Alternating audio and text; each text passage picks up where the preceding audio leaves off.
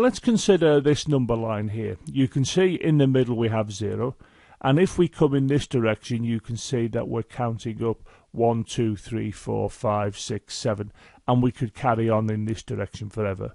If we go back to the 0 and now come in this direction, you can see that the numbers are going -1, -2, -3, and we can carry on going in this direction forever. Now between the marks, so for example, between 1 and 2, I could have 1.5, 1.33. So I can put a dot on any place on that line and it will represent a number. Now if I just concentrate on the following numbers, the ones I'm currently putting these red arrows against, what I'm pointing at here are the natural numbers. And I could carry on doing this. I could point at the 6 and the 7 and so on, and keep on pointing forever at all of the numbers that I mark off in the way in which I've marked from 1 to 7 off. And the next one would be 8, the next one would be 9, the next one would be 10, etc. Now these are examples of natural numbers or counting numbers. And the reason they're called natural numbers is if you go back in time and imagine that we didn't have any symbols, how would you represent a herd of 5 cattle, for example, without the figures? Well, you would get a piece of wood and you would mark off a little groove in the wood for each cattle that was part of the herd. So if there was 5 cattle in the herd, you would have 5 marks on a piece of wood. There was no need for you to have a piece of wood to mark off how many cattle you had if you didn't have any cattle. Now that might seem a strange thing to say, but I'll come back to that in a moment. But for the time being, let's just remind us of the natural number set. The natural number set is written here with these open braces or curly brackets followed by 1, 2, 3, 4, 5. These 3 dots means it goes on forever, and then I close the braces. And within the natural numbers, i.e. the counting numbers, there is no 0, because it's not natural to want a 0, because we use them to count things, and we don't regard 0 as something we use to count. We might want to do it today, but if you go back in history, you never wanted to say, look, I don't have anything of this, I have no cattle. But these days you can use 0 to say, well, I don't have anything of that, and you can write a 0 down. So if you have nothing in the bank and you're not overdrawn, you could say your balance is 0, and you can use the symbol for the 0. A good way of representing natural numbers or any types of numbers is with a container.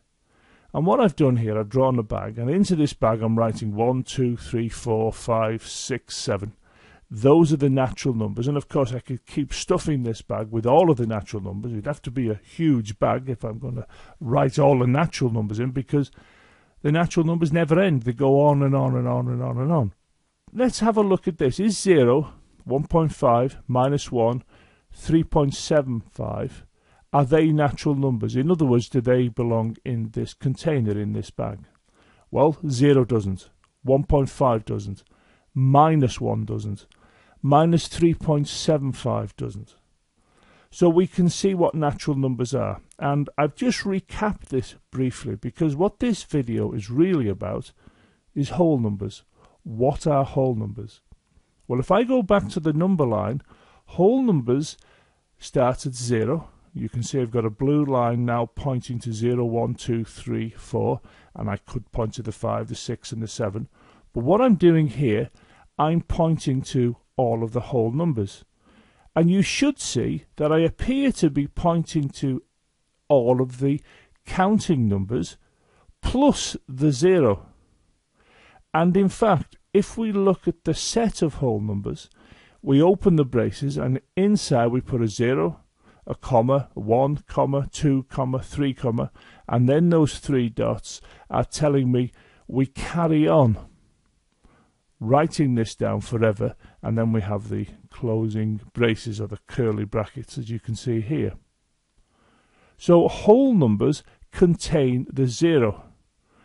And the invention of the zero was a leap forward in mathematics, and an important one, and it's one that we will be discussing in due course. Now, of course, we can draw a container for all of the whole numbers, which I'm doing here. Now, what goes in this container? Well, the answer is whole numbers. And we've seen that the whole numbers contain all of the counting numbers. So what I'm going to do here, I'm simply going to put in the bag that I had down here. So you can see it's got 1, 2, 3, 4, 5, etc. And of course that bag would be stuffed with all of the natural numbers, the counting numbers. But in addition, of course, I've got the zero. So this container contains the zero and all of the natural numbers. We can do this another way. We can have this area here representing the natural numbers, contained within this outer area that I'm drawing. And this outer area represents all the whole numbers. And all the whole numbers contain all the natural numbers plus the zero. What I wish to do now is to ask this question. Is 0, 5, minus 3, 2.33, 1000.3, are they numbers that would be allowed into this bag? In other words, are they whole numbers? Well, 0 is, 5 is, minus 3 isn't, 2.33 isn't, 1000.3 is not. Here's another way in which we can represent natural and whole numbers. We can have a rectangular area to represent the natural numbers, and then we can have another rectangular area representing the whole numbers, and we can see the natural numbers are contained within it. And of course, in this region here, what we would have the zero. So the difference between whole numbers and natural numbers is whole numbers just have this extra zero, and they contain everything else that the natural numbers has. Check out the supporting website for these videos, and also consider subscribing to the YouTube channel and get an automatic update every time I upload a new video. Also consider subscribing to the Google Plus circle that relates to these videos.